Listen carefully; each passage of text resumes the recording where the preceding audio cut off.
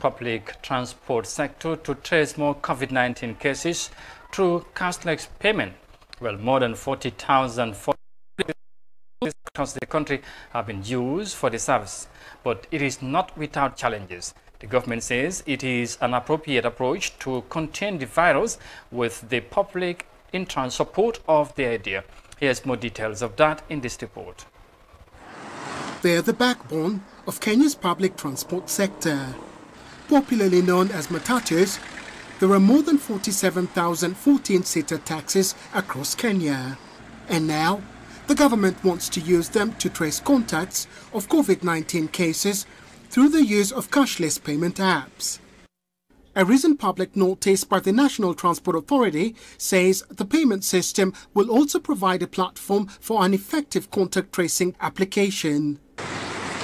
But not all public transport operate in favor of cashless payments, as I soon discover on my way to the Central Business District.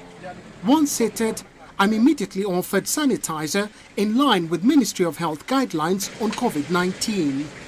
Cashless payments is a brilliant idea, but it's not without its challenges. It's already in use in the sector, but it's not mandatory. Shukri Ahmed, the taxis conductor, says the current cashless system is not foolproof. The passenger pays you and later reverses the transaction. There is a day a passenger paid $2 and on alighting the vehicle, he reversed the payment. For the government, it makes sense. Contact tracing apps use Bluetooth technology to alert smartphone users when in the vicinity of someone exposed to COVID-19. But the $2 billion matatu industry has been deeply affected by COVID-19. Social distancing guidelines mean they can no longer fill their vehicles. It has affected us a lot. We now carry 8 passengers instead of 14.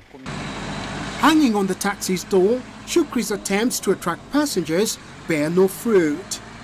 As I pay for my ride using a mobile money app, I inquire from Shukri why they prefer cash. The policeman wants a share.